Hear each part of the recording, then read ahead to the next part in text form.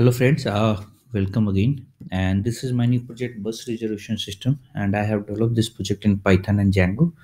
The version for the Python I am using is the Python version 3 and the Django version is 2, and MySQL version is 5.6. For connecting the MySQL with Python and Django, I am using the MySQL Python connector, which you will get easily from the mysql.org website. Also, this is a web application, that's why I am using the HTML, CSS, and JavaScript.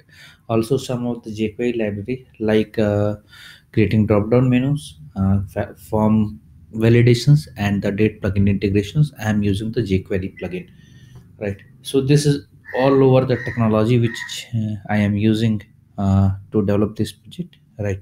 So let's start with the functionality go through. So the project title is bus reservation system, and this is a mini project developed in Python, Django, and MySQL. You can tell it mini dbms Python project, right? So let's start. So this is the home page of the project. You can say this is a simple and sober home page, very simple home page. This is about project, right? And if you want to change the content, then you can change directly from the HTML panel. This is a search from where you will be able to search the bus, right? So I'm searching it here like Delhi date, any date which you want to search, right? So there is only one bus belongs to that route, right? If you want to search another, right, so you can search it also. Okay, so like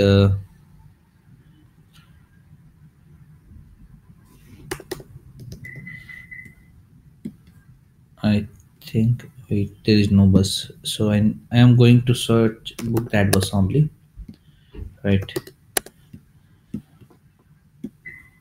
Search.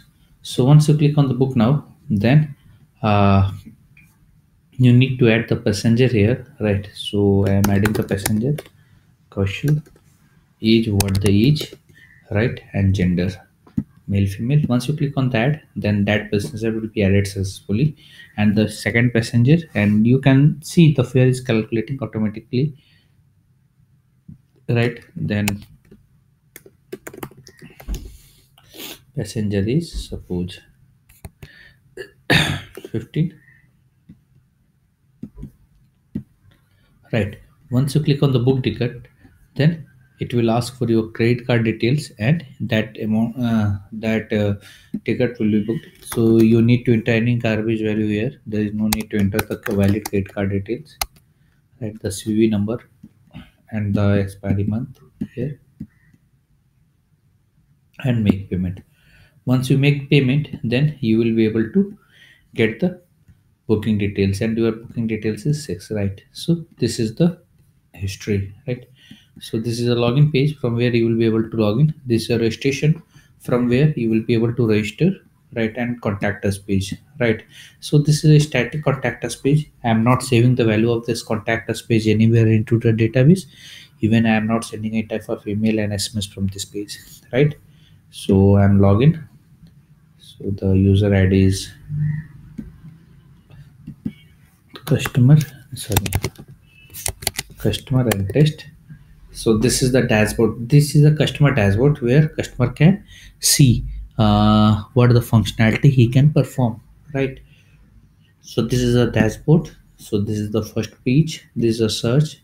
I already explained you this page, right? This is a my booking section where he will be able to see all of the bookings which has been made by the customer, right? You can see this is the details. You can see this is the details, right?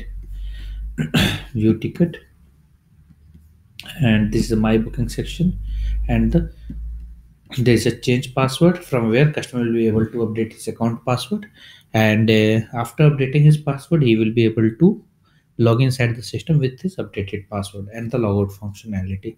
So once you log out, then above administration menu will not be displayed because this is a session driven, and none of the other user will be able to access the internal pages because session will not be set, right? Let me show you. If I log out, then you can see the above menu has been changed because customer has not logged in. But if you log inside the system, then you can see the above menu is coming, right? So there is a logout.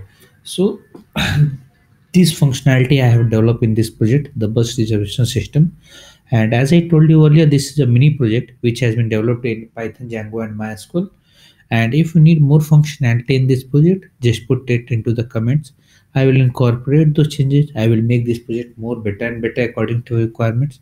And don't forget to subscribe our channel for getting the latest project videos on the latest technologies. Thanks for watching the video. Thank you very much.